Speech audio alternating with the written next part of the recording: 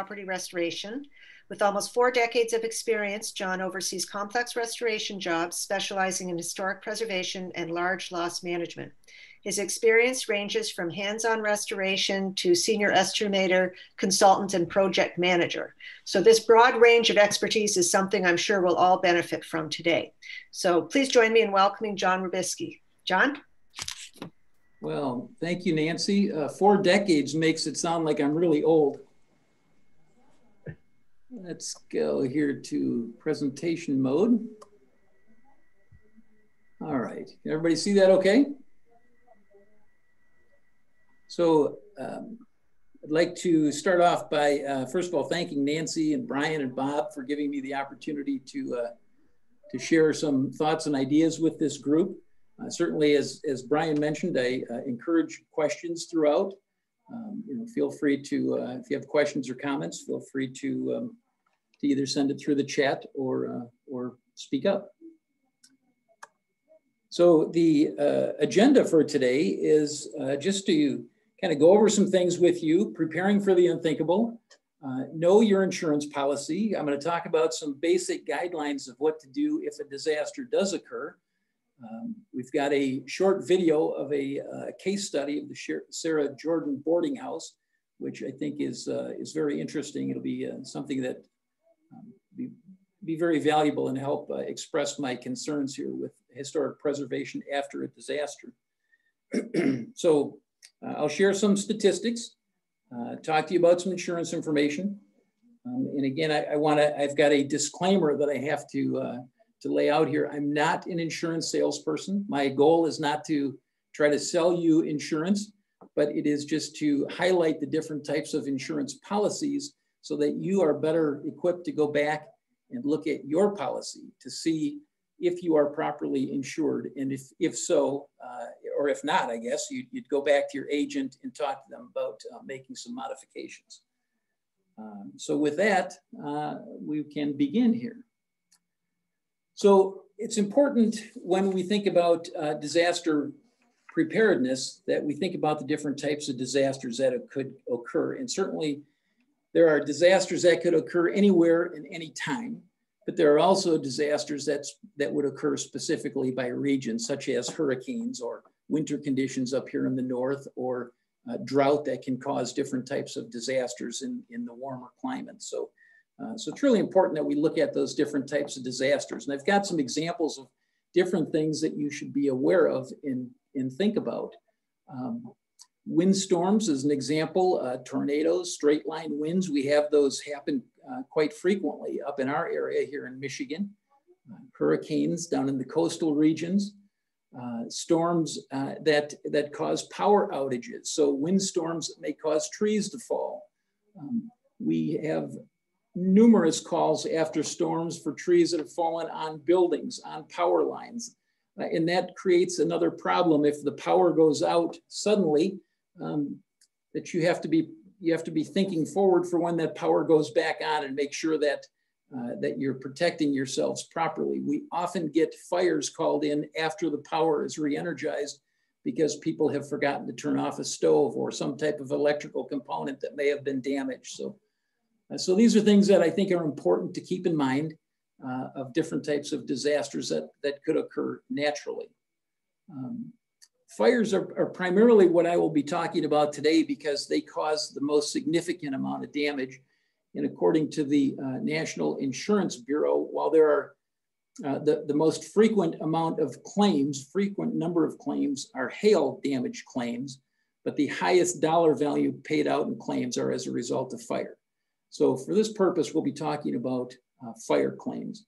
And fires happen for a variety of different reasons, from electrical, short in the, say, electrical wiring in the wall that you may not be aware of. Maybe it's faulty equipment. It could be a furnace or some type of mechanical system. It may be a faulty appliance. Surprising the number of fires that we do as a result of faulty appliances such as refrigerators, dryers, those type of things. Lightning strikes are quite frequent up in our area here in Michigan.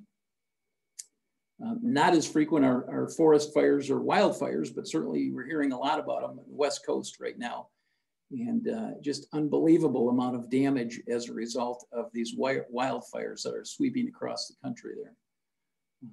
And then other type of fires being accidental fires, cooking, smoking. I mean, there's all kinds of things that cause accidental fires to occur.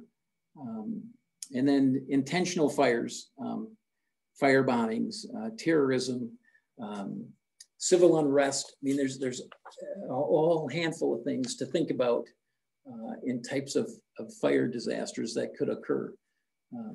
And really, they happen quite frequently. I think the National Fire, NFPA, the Fire Board indicates that fire departments respond to a fire somewhere in the country every 23 seconds. So that's an awful lot of fires that are occurring. And many times we don't hear about them or we don't know about them. And when you speak to people outside of our industry, oftentimes they'll say they didn't even realize that this type of restoration industry existed because you know, they just don't know of a lot of occurrences, but I can assure you they happen quite frequently. Floods are another type of concern when you're thinking about preparing for disaster and protecting your property and your contents. Floods can be a result of frozen pipes, again, more often in the northern climates, but it's not infrequent that we have some cold snaps that cause frozen pipes, plumbing failures, fire suppression malfunctions. Imagine the amount of damage that could occur if a fire suppression system should go off, a valve be broken or so forth. We will at times go out and do kind of a pre-inspection of properties for their owners and help them identify some concerns. One of them we went to was in the archive department for a large corporation here in Michigan. And in looking through their archival room, they had a sprinkler head right about, I would say, less than a foot away from the top shelf where they were storing documents. Easily be bumped when you're putting a box up there on the shelf. So one of the things that we were talking about is thinking about ways to rearrange that room so they're not infringing on that fire suppression valve. Sewer backups are another common concern, can cause some substantial damage. And then stormwater or groundwater. You may recently remember the Midland floods from Sanford Lake when the dams broke up in Midland. And we were up there doing a lot of work. And if you could imagine a lake, I was talking to some of the residents who said they were sitting on their back porch, kind of watching the water rise when the dam broke, and within 2 hours, the lake was empty. It's an awful lot of water rushing through that area, and there were a number of buildings that were completely wiped out, taken off their foundation and gone. So by the time we got up there a couple of days later, they're gone. And you know, if you're not prepared with inventories and some type of documentation of what you had, it becomes very difficult in managing your claim to make sure that you are being reimbursed for everything that you may have had. So just something to think about there. And then again, there's winter conditions are always a concern here in the north with ice dams that could occur on roofs, snow loads. We get an awful lot of roof collapses throughout the winter when we have heavy snow loads. And every year we deal with ice damming when we get a quick thaw and then a refreeze again. So during the day it's thawing, at night it freezes and ice builds up around the eaves and then the gutters and causes water to back up into the roof and does interior damage. So all things that are potential concerns, especially in historic buildings and where you have precious contents to be concerned about. So and make sure that we talk about the different types of disasters that could occur. The other thing, and if there's one takeaway that I hope that you all leave with, it's this, is to really understand your insurance policy and talk to your insurance agent. Review your documents, your policy documents. There are a number of different types of policies that are referred to as replacement cost policies. And generally, those are the best type of policies you can get. However, there's a policy called a functional use replacement cost, which is low premiums and they don't replace items with like kind and quality material.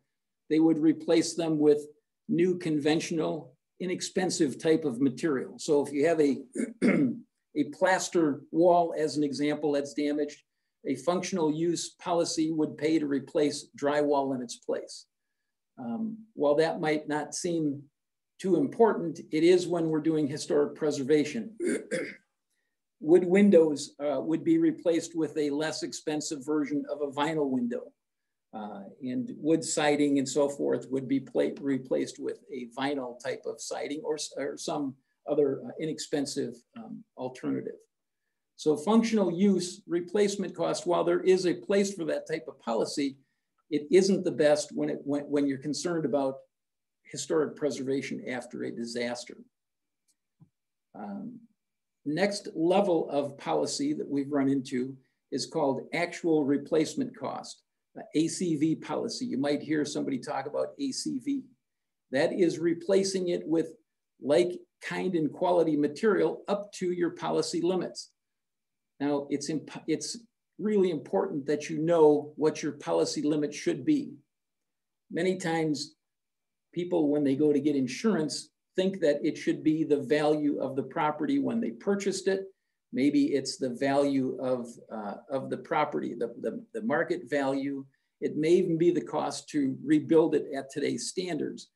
But that's not always the case, especially when it comes to historic preservation.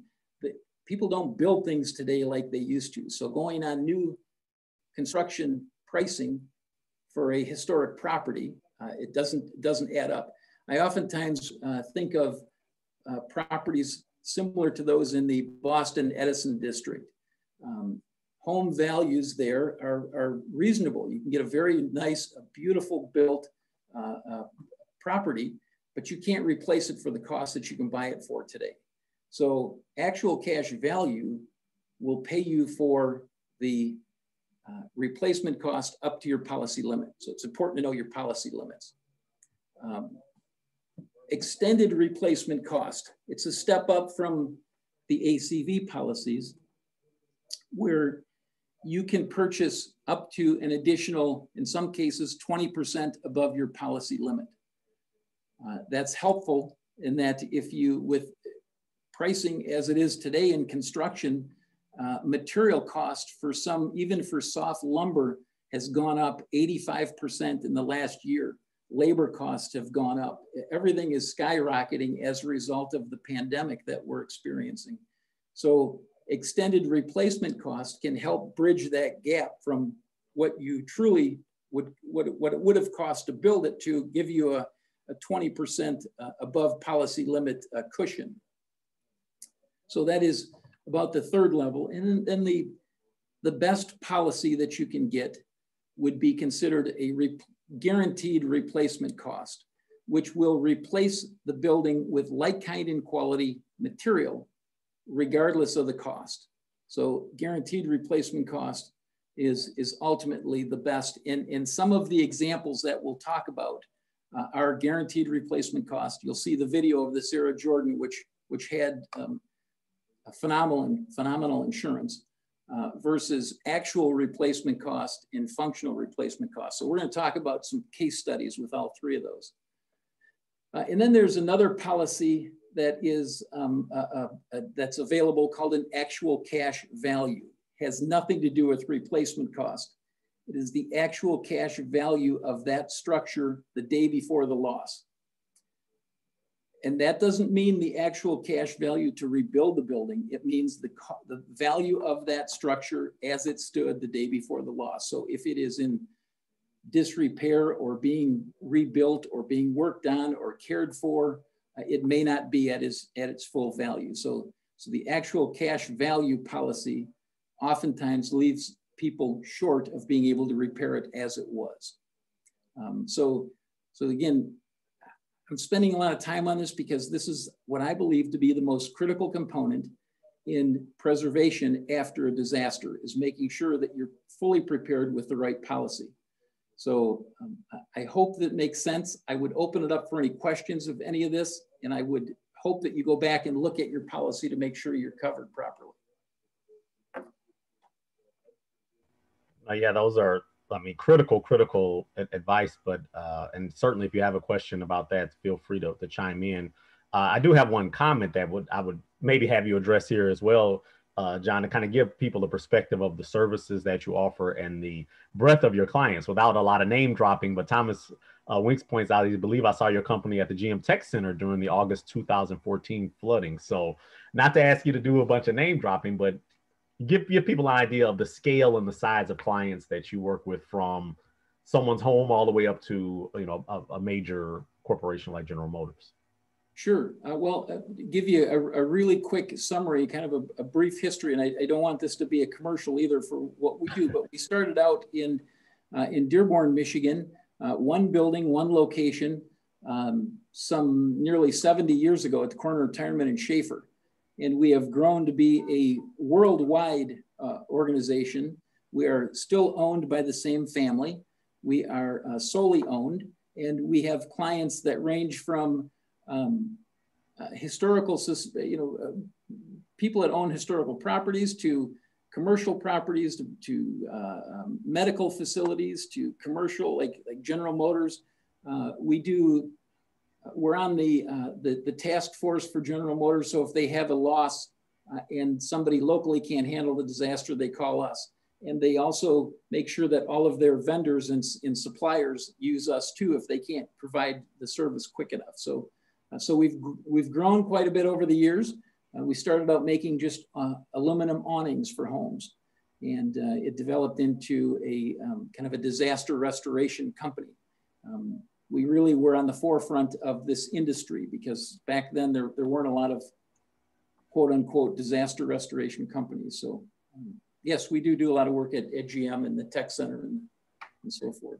So it gives perspective, that very broad range of clientele, from the small to the very, very large. So that, yes. And interestingly, I think in Michigan, we do over about 3,500 jobs a year. Average job that we do is in the neighborhood of about $11,000. So we do an awful lot of small jobs. We do a lot of big jobs too, but it's interesting when you look at the number of jobs that the average is as low as it is, because the ones that we'll be speaking of are larger projects. Sure.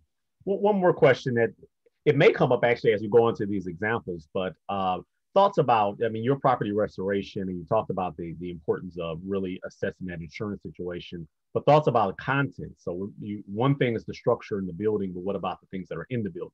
Those things oftentimes go hand in hand, but you know, in this case, how separate are they? When you talk about what's in the building and how you value that. That will come up a little bit later, and they really do go hand in hand in terms of looking at ways to reduce risk with your collections as well as your properties that you may have. So we will talk a little bit about that. My background is in content restoration and in antique restoration as well. So if anybody does have any questions, I'd be more than happy to talk about that if I don't address it fully in the presentation. Okay. Yeah, I think we're ready to move forward. So here are a couple of other important terms that you should be aware of when it comes to insurance. Co-insurance oftentimes exists in policies, and you must make sure that if you do have that clause, that you are properly insured with the right values. As an example, just to pick numbers, if your property is valued at $100,000, let's say, and you only have 80% or $80,000 worth of coverage, you may be subject to a co-insurance clause, which would mean insurance is only going to pay 80% of the claim because they look at you as a co-insurer. Not all policies have it, but some do. And it's a bad time to find out you have it after a disaster. So that's a co-insurance clause. Really important that you look at that and see if that applies to you. The other thing that is very, very important is to understand what your policy limits and make sure that you are insured at the right value of replacement cost, insurable value versus market value.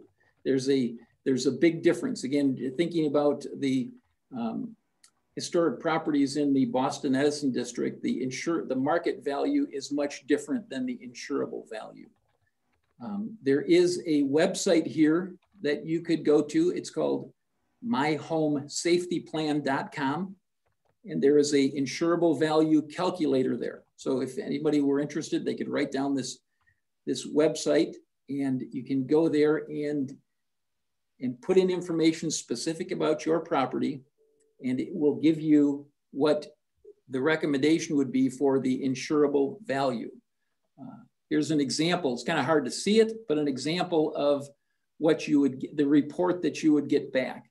So you're entering the state, the year built, the size of the building, number of bedrooms, bathrooms, and so forth. And this is primarily residential.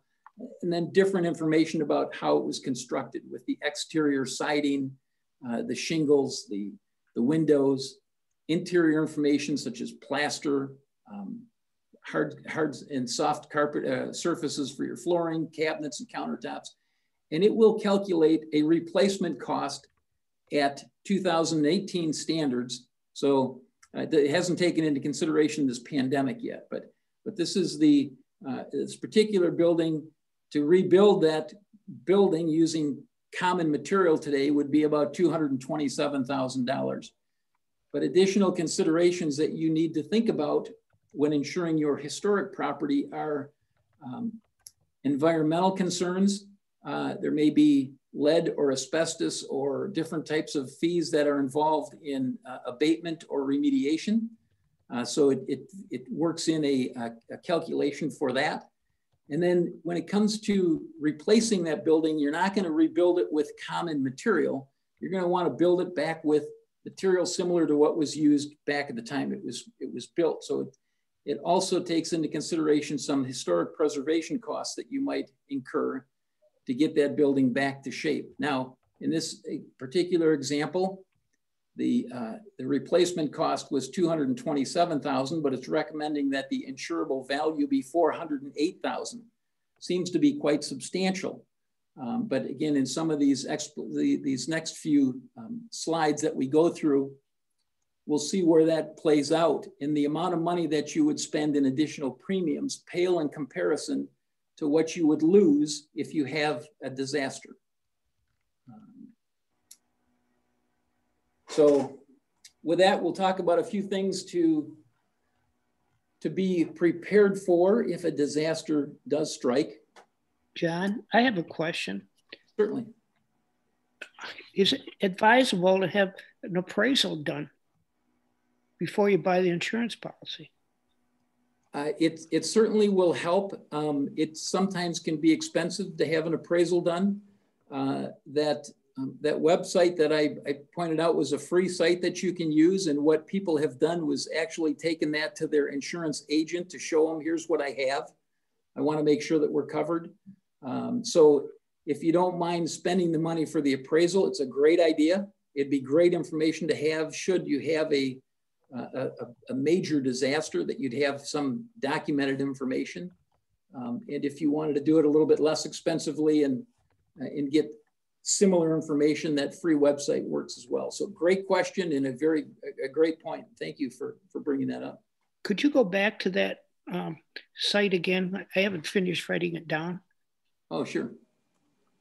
It is homesafetyplan.com. It's also in the chat.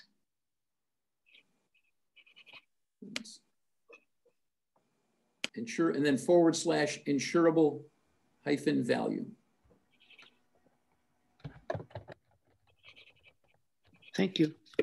This particular site was designed for disaster preparedness for residential settings.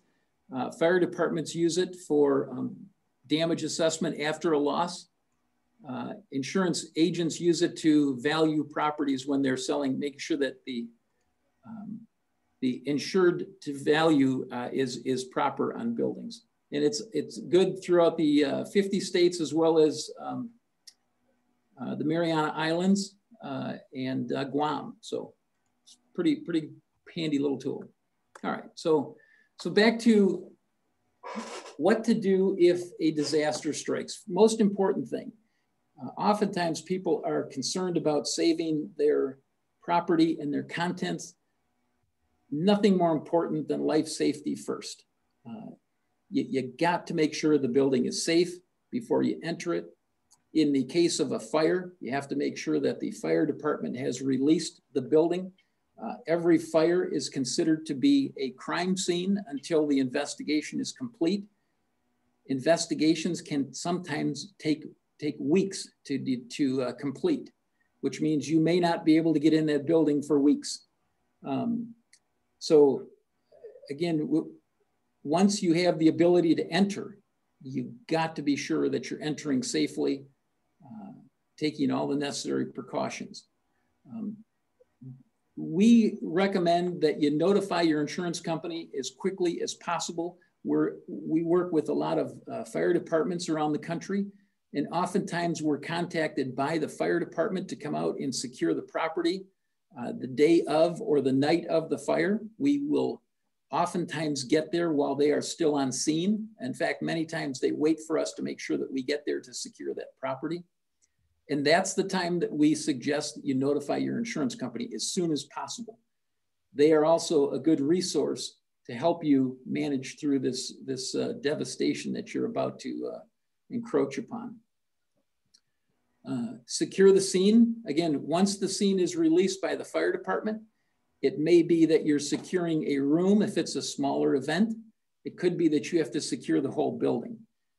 In many cases, properties are uninhabitable after a disaster, such as a fire, and we have to secure the entire property to make sure that that folks don't try to get in to see what's going on, see what happened. People become very curious of something like this, and certainly don't want anybody getting hurt trying to climb through a window with broken glass or whatever, and then you got a liability claim as well. So securing the scene is critically important. Make sure that all equipment is turned off. In fact, we recommend that if utilities aren't necessary, that all power is turned off. So again, with winter conditions, sometimes we will use the gas to provide temporary heat to keep the building from freezing or the pipes from freezing. But if that's not necessary, everything should be shut down. That doesn't always mean you're pulling, DTE is coming out and cutting the lines. It may be just you're shutting off the electricity at the box. Fire departments will generally do that. And before we can turn it back on, we have to get licensed mechanical contractors back out there to inspect the site, make sure it's safe, disconnect any circuits that might be damaged, and then they will turn the power back on a temporary basis for us. It's critically important that you document the damages. And Robert, this is something that, when you brought up the appraisal, by getting an appraisal, you can document the damages prior to the event. But then you have to go back and document what happened at the time of the loss. So taking pictures of what happened, taking pictures of damaged contents. Oftentimes debris is thrown out of the building, may include part of your collection that gets thrown out of the building. Taking pictures of that where it sits is important for you to be able to settle the claim with, let's say, with limited amount of challenges. These are never easy to get through, but the more documentation you have, the better off you'll be.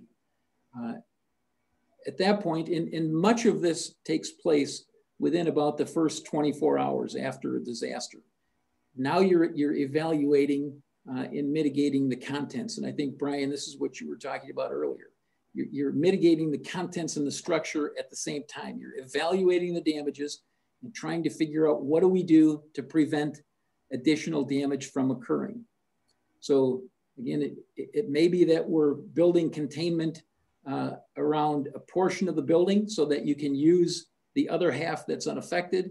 It may be that we are extracting water that was used to extinguish the fire and putting drying equipment in there to try to save framing members and flooring material and cabinets from absorbing secondary moisture.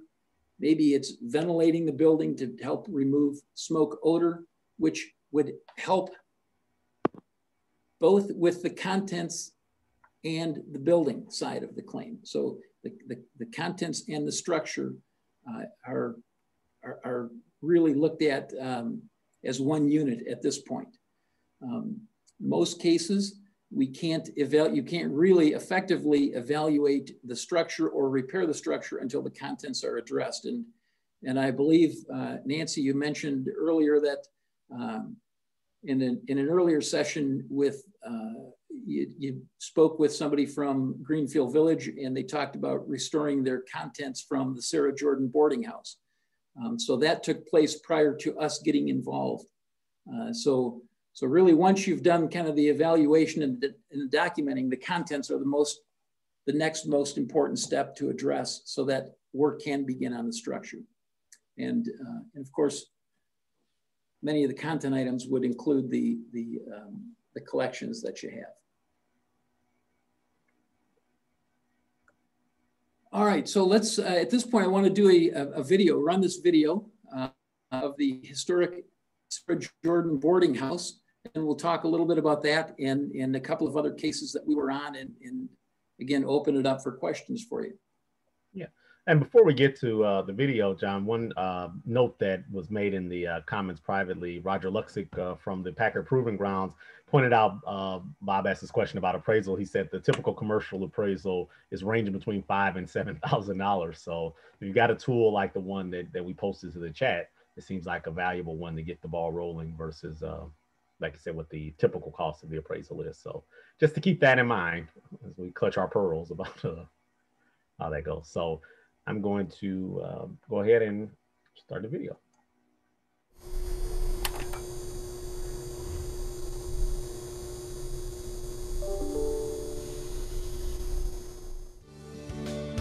This is the story of the historic restoration of the Sarah Jordan boarding house, part of the Henry Ford, America's greatest history attraction in Dearborn, Michigan. Originally part of Thomas Edison's Menlo Park Research Complex in New Jersey, the duplex home was built in 1870 and converted into a boarding house in 1878. The site was one of the first ever wired for electricity on the first floor in 1879 as part of a public demonstration of Edison's incandescent light bulb. We have breaking news right now in Dearborn. A fire at Greenfield Village. Captain Dennis Newbacher is over the scene in choppers. On Monday, January 6th, 2009, a fire in the house caused extensive damage to the porch, roof, first floor living rooms, front upstairs bedrooms, and smoke damage in the upper floor areas. Firefighters responded quickly to the scene, and volunteer employees from the Henry Ford were also able to save many of the house's original artifacts. BELFOR USA was brought in to oversee the house's restoration.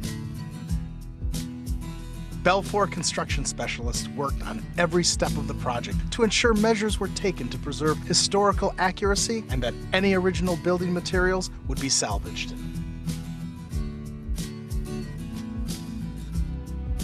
Here, the electricians discussed the measures taken to remove the wiring, blocks, and bulbs and properly label them so they can be reinstalled upon restoration of the building. We'll get this down first here so it's out of our way. Yeah, we'll take all these and make sure they're packaged properly so they don't get damaged during the renovation. And you see, we take care of not making sure we don't kink the wiring, and that'll hang just as it was. We've wrapped it in bubble wrap and then strapped it to this 2x4, of course labeling it what room it came out of. A review of measurements and floor plans drove the methods behind how the restoration process came together. What I'm doing is I'm out here to measure the house and get it all drawn on AutoCAD. So I'm just gonna take the plan they have and measure everything myself and make sure it's exact. Just to have it on record exactly what was original and what's been replaced during this construction process. Whenever possible, BELFOR ensured that original building materials were salvaged, cleaned, and reused during the rebuilding. The windows that were destroyed during the blaze on both floors had to be rebuilt. Right now is assembling one of the two windows. He's measuring the parts of the sash. He's got one of the frames dry fitted, and he's going to put it into position and hit that. And that machine will put it in place and square it up at the same time. New meeting rail here, and once it goes into the window, it's part of the unit. Once it's primed and painted, it won't look any different than the original fabric of the building.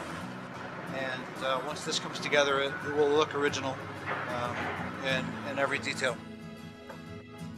BELFOR employees also had to determine original measurements to shape and install new beams that would support the front of the house. We had to notch out for the ceiling joist, which also receives the gutter system, the copper gutter system, the upper roof. Copper roofing panels above the front porch that were damaged had to be completely replaced. The new copper sheets were measured, bent and cut, and then fitted and welded together. Unlike today's homes, where drywalling is more common, plaster was used to cover the interior walls. Extensive repainting occurred in not only the rooms being reconstructed, but also in the upper hallways and back bedrooms where smoke had blackened the original walls. With the combined work of BELFOR and the Henry Ford, the house was quickly restored to its authentic grandeur. BELFOR's ability to preserve much of the original construction materials, combined with expert replication and restoration skills, guarantees the Sarah Jordan Boarding House will be welcoming visitors for years to come.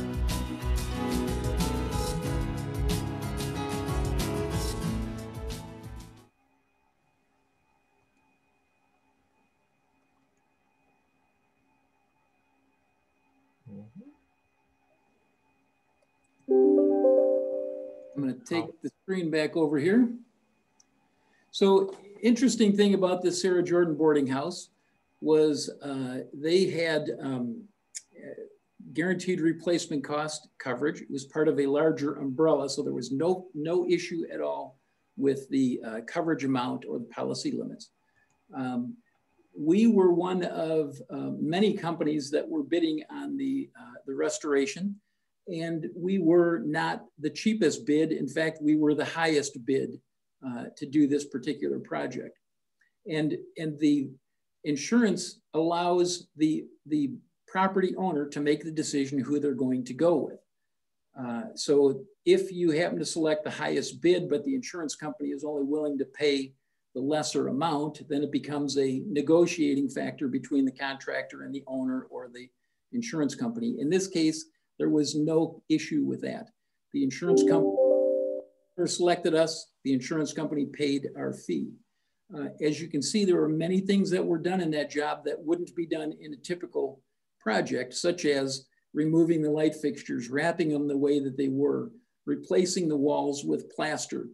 One of the things that tipped the scales in our favor in getting this particular job was when we were evaluating the loss with the conservators and historians from Henry Ford in Greenfield Village. I asked the question as to whether or not they would like us to restore and salvage the nails used in the building of the project. And other contractors thought that's a little bit overboard. As it turns out, the Sarah Jordan boarding house, unlike some of the buildings in Greenfield Village, is the actual home that was in Menlo Park, New Jersey. And in fact, every nail that they were able to salvage was cataloged. So it was important that we saved the nails, we saved the wood lath, we saved everything that we could. We even saved as much of the burned building materials, and would either indicate that we replaced material with like, kind, and quality. We weren't going to Home Depot to buy 2x6 or 2x8. We were having everything milled, so it was milled to the exact size with a similar species of wood. And we were marking each piece that we replaced, as you saw in the video, with a stamp saying that this piece was replaced and the date, or this piece was repaired with a date. Because at some point in the future, if anybody ever opened the walls up and looked at that building, it was important to Henry Ford that they knew, and everybody knew, that this fire was part of the history, and this is what took place to restore it. Now, the other important piece to keep in mind is that it was Henry Ford's request that no power tools be used inside that building.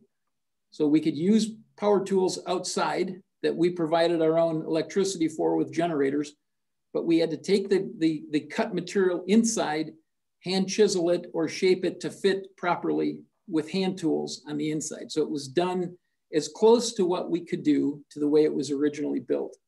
The fire was originally believed to be started from a spark that was caused when they were replacing the gutters in January, getting it ready for for reopening in the spring. After they were done with their work, they left. The workers left the scene, and about 6 o'clock the fire broke out. So they believe an ember fell between the walls, resting on the very old and dried framing material, caught on fire, and you saw the damages that occurred. So again, this was a guaranteed replacement cost policy, never a question of cost. The insurance company paid higher than the highest bid of all that came through. And it was a real treat to be able to work on a property such as this with the standards that we had to meet in doing so. So that's an example of a guaranteed replacement cost policy.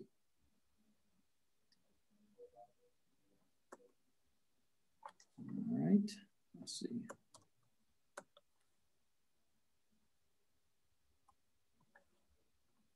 Here we go.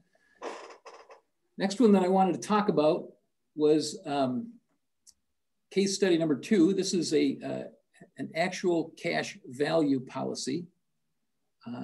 Total cost of the project was $5.2 million. The settlement amount, originally, the original proposed settlement amount by the insurance company was $3.4 million. Impossible to rebuild this building to the standards that needed to be. Now, this particular building was located in a historic district. It was on the National Historic Register of Deeds. And in order for it to remain on the Historic Register of Deeds, it had to be rebuilt to the Secretary of the Interior standards, which the insurance company wasn't willing to pay for. The Historic Commission in this particular city had an awful lot of clout, and the only option was, which they were completely against, was to demolish the building and put up something different or to restore it. But they were not in favor of the demolish it unless it absolutely was the only possible option available. So loss occurred in May of 2008. We received our final negotiated settlement of a payment December of 2013. There was 3 years of litigation on this. Final settlement was $4.8 million. We agreed early on, because of kind of our desire to save the property, that we would accept whatever settlement the insurance settlement or the lawsuit provided and not ask the property owner to pay any additional. That's relatively rare, but we felt we had a good case going into it if we weren't going to get the full amount that we were expecting. This particular building won several awards, the Michigan Historic Preservation Network Building Award of 2013 and the Ann Arbor Historic District Preservation Project of the Year Award. Again, we felt a reasonable risk to take to save the building, originally built in 1904 by Albert Kahn. And it was one of the only buildings, since you know it's Ann Arbor, on the University of Michigan property that was designed, commissioned, and by the same owners that are still using it today, and still for the intended purpose that it was originally built for. So we had to use material in this building, plaster material that matched the quality of the plaster that was used back in 2004. There were only 8 plasterers in the country that were familiar with using this type of material, which we had to bring them in. We had craftsmen from Romania that helped us with carving the architectural pieces out in the front of the building. It was a, again, phenomenal project to work on, but it was fraught with many challenges, primarily due to the insurance that they had. Again, we agreed, so it didn't end up costing the property owners a lot of money at the end to accept whatever settlement. We were eventually happy to finally close this file out some 5 years later after the date of loss. But again, that's a real testament to why it's important to know your policy, make sure that you're properly covered with the proper policy limits. So this other project that we had, $1.6 million estimate, again, fire caused after doing repairs to a roof. This was a functional use policy. Insurance initially offered $780,000 was the amount they were going to pay, and because again, their philosophy is that they're not going to pay you to replace it with like, kind, and quality material, but they will pay to replace it with some type of functional material. It didn't matter that it was a historic building. It didn't matter that, that there were certain standards that we were trying to meet. It was months and months of negotiations that took place. And in the end, we weren't able to get enough to do everything that we would have wanted to do. We're unable to perform all the aspects of the restoration. And the building owner ended up contributing some money to the repair cost. Again, they tried to do some things to help keep the cost down wherever they could. We tried to manage it as best we could and do the financially the right thing for everybody. But you know, you can only imagine the devastation that you would experience after a disaster like this, to find out that you don't have enough insurance to repair it properly. Now what do we do? And it was a road that I wouldn't want anybody to go down. And it's really the reason why I spend as much time as I do talking about making sure that you have proper coverage and the proper type of policy.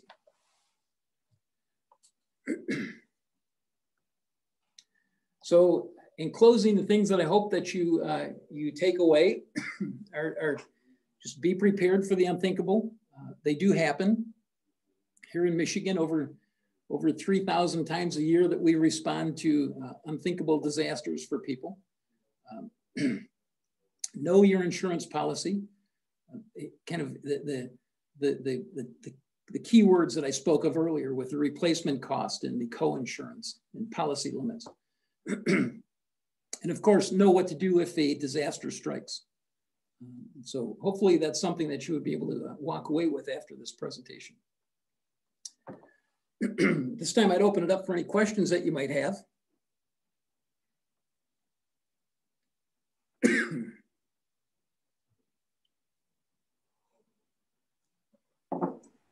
I'm gonna field one, and certainly feel free to chime in if you have any other questions or maybe even examples. Again, I know folks on this call have been through some of these sorts of issues, and to what level of extremity we can always discuss. But it's maybe cathartic, if nothing else, to share with your colleagues and say, well, we went through this and this is what happened. And it didn't have to be with BELFOR. That's okay too. But certainly feel free to share. But I will ask a question. Bill Greenwood asks, what types of jobs do you decline to bid on? So is there ever a time where you are unable to help a person?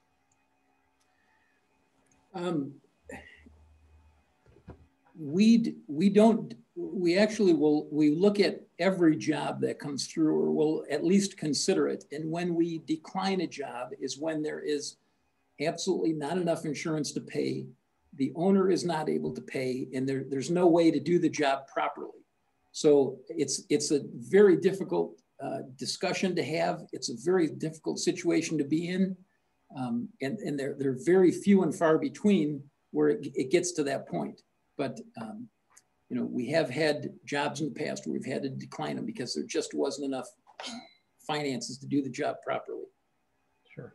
Thank you. And Tim Paul from the Cadillac LaSalle Museum asked, what types of insurance would you recommend as best for a museum? So you kind of talked about this at the beginning, and detailed out the level of coverages that would be offered, but what type would you sort of zero in? I'm sure there's a case-by-case thing that you'd have to go through here, but do you have any broad advice for that, or for museums?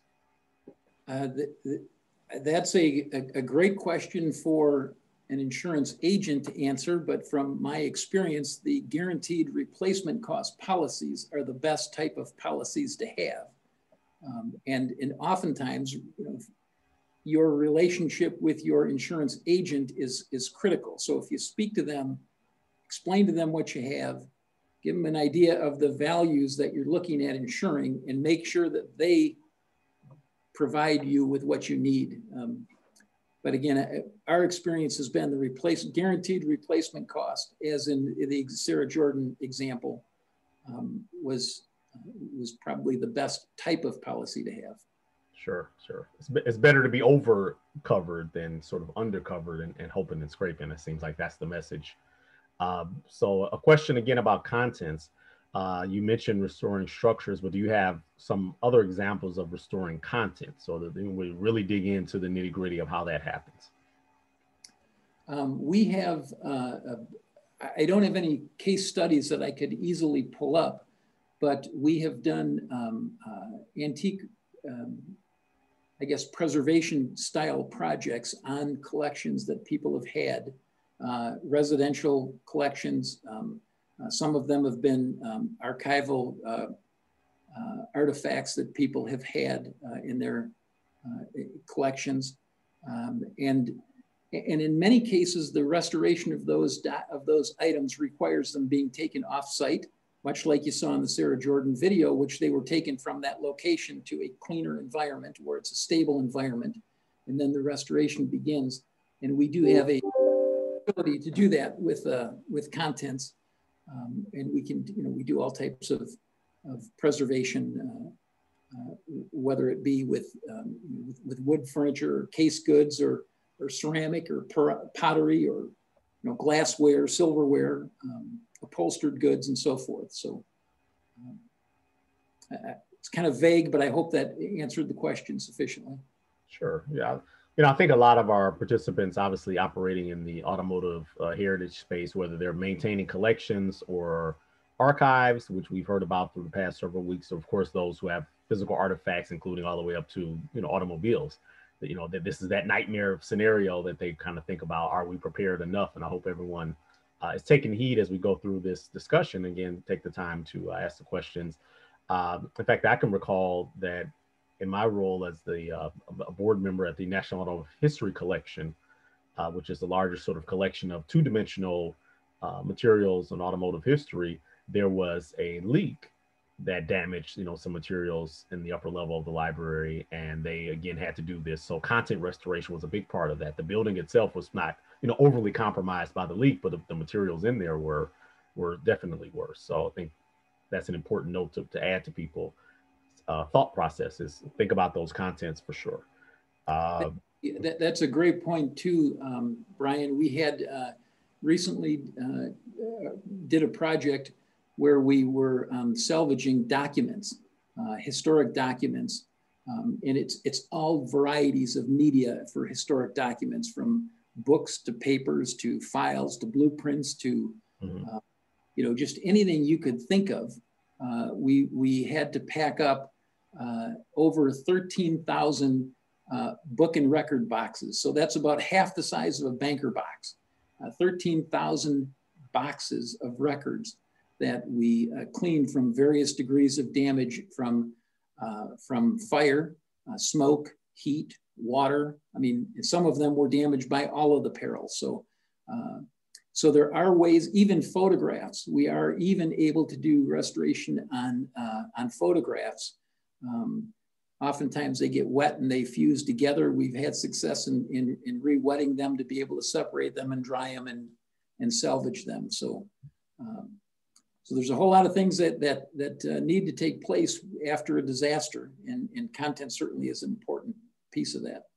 Sure. And I think everyone here would be sensitive to the most recent example we have. I think that everyone's aware of is the flooding in mid-Michigan and sort of what happens there. We've been in contact with museum partners in that part of the state, and they sort of had to go through that exact process that you're describing. Did you have a role in that, in that most recent mitigation in Midland? Referring to the Midland area? Yes, we did a lot of mitigation work out there. We're helping some of our clients and universities and medical offices and some commercial and residential clients with their personal belongings, and some of them historic documents and records. We're helping with the drying, and you can imagine when something of that magnitude happens, it's all hands on deck to move things, get them out of harm's way, figure out how we can neutralize this damage from getting worse. Mold will start to develop on documents within 24 to 48 hours. And so, we do a lot with freeze drying. We start freeze drying things quickly to be able to then reverse the process and dry them and be able to salvage what we can. No, that's great. We certainly appreciate you chiming in. Bob, did you have a question? Yeah, it's not really a disaster, but when you have government actions, for example, my wife was in charge of relocation for the state highway department, and they decided to take the warehouse museum in Grand Rapids. So she had to replace she was in charge of the replacing museum and the thousands of artifacts. She had to work through between the federal government, the local people, and the state, and the museum people. And also they had dead Indians there, so they had to work with Indian tribes to really relocate them. I just wondered if John had any similar situations with government actions that would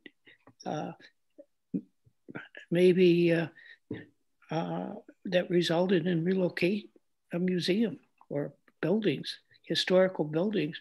For example, if you have say a car museum, the highway department wants to use that right away. How do you deal with that? Because the bridge was caving in. Yeah. I know it's kind of outside of our purview, if you will. However, we have had some experience working with government agencies such as FEMA after say a large scale national disaster. But that's somewhat,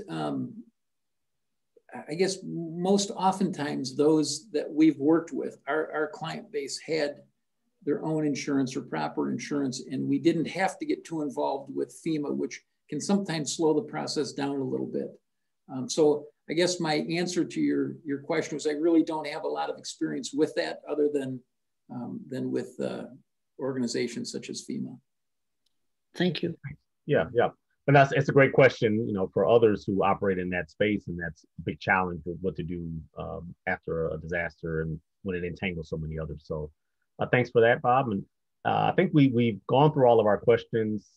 So we want to thank John again for sharing so much with us, and hopefully some great advice has been brought forward to those who are on the call here, and certainly you could follow up if you have any further questions, but even it seems like those who are on here had some great insights to share. So we appreciate you, John, for joining us. And I might also say that this is the final Motor Cities Lunch and Learn of the series, not only for the month of October, but for the entire year. So I want to take a moment to thank Nancy Thompson for her curation of this entire series throughout the year.